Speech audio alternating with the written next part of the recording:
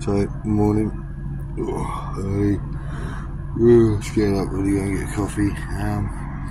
So, if you think about this logically, it turns out that I've been kept away from my children, my family. I don't give a shit about my friends in Andover. If they keep bringing that up, I'll get really pissed off. I've had damage to things like, my eye, my teeth, my musculature, my business, my brand, etc. All the rest of it, just for people to play around with this technology. And that's it.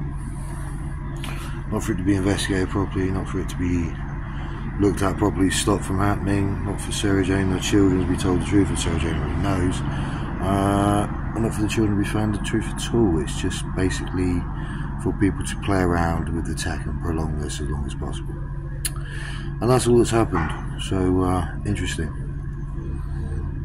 So I've had eye issues, teeth issues, calf issues, neck issues, back issues, body weight issues, all for no reason, Sarah Jane, just to prolong your rubbish and keep your little druggy friends out of prison.